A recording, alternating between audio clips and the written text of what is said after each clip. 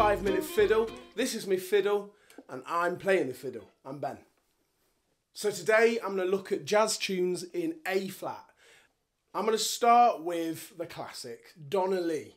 It's a Charlie Parker tune based on the chords of another song called Indiana. Now Indiana is normally done in F, Donna Lee is done in A flat.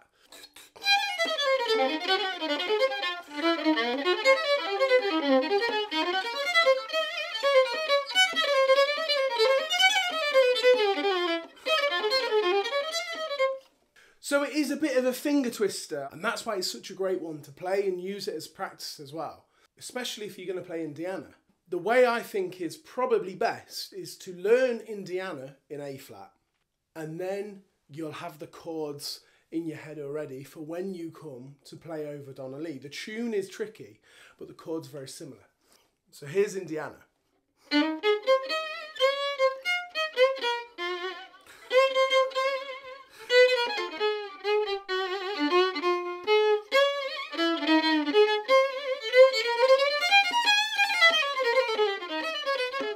Now Donna Lee is a bit more involved. To practice it, whether you do it by ear, whether you read the music to learn it, I would start slow.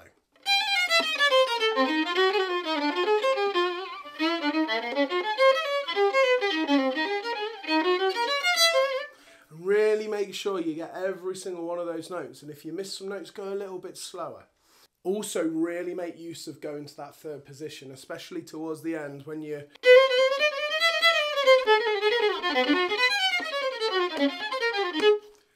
going to third position there is really crucial. Moving on, there's a great tune called T for 2. Talking of third position, this one is where you've got to make a decision. Do you play the tune in the lower position or do you start off higher, which is what I prefer, and then you are in that third position. So again, third position is very, very useful for this. Playing that tune, you could start here in the lower position.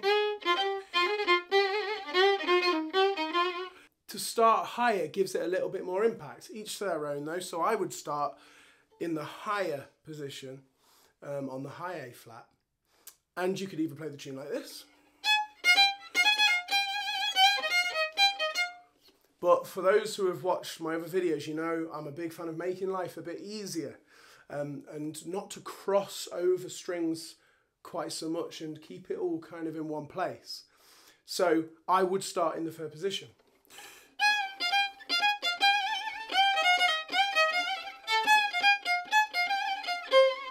And this is where having that fourth finger strengthened and stronger comes into play as well. Starting with that third position. That fourth finger is very useful because obviously there's not much chance to use the open E, the open A and the open D. So you will be using it. You've got the fourth finger on the B flat, you've got the fourth finger on the E flat, the fourth finger on the A flat, and then higher up the fourth finger on the E flat again.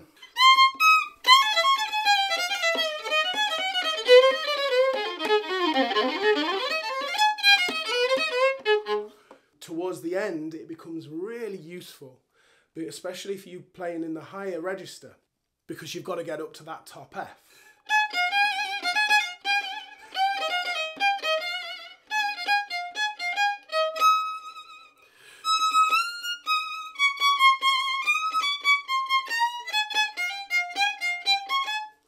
So you can see the E flat, the high E flat is the fourth finger, and then I'm using that same fourth finger to get to the F as well, the high F.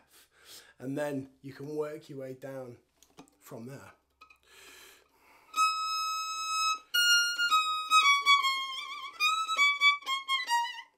Then you're back to that first position type of area.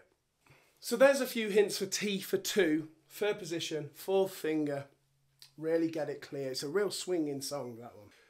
So finally, looking at Tiger Rag, that's a real classic old tune. In fact, it was one of the first jazz songs to be recorded. I don't think it was the first, but it was the original Dixieland Jazz Band, I believe. Of course, you're starting in B flat with this one. If you're in A flat, you're starting in B flat.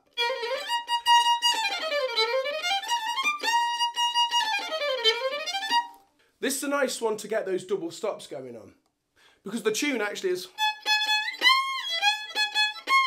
But you're in a good position here to get those double stops in, obviously for string players and instruments that can do double stops.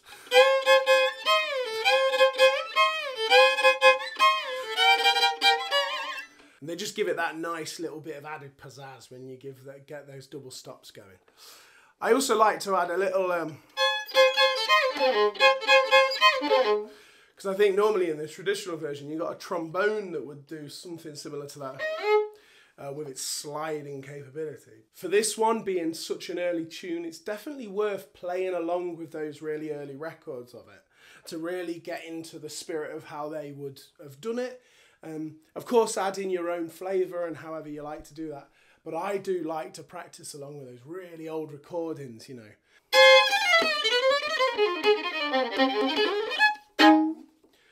So there's a few ideas, a few hints, a few tips from what the kind of thing that I would do in A flat with 3 tunes that I like to play quite often as well.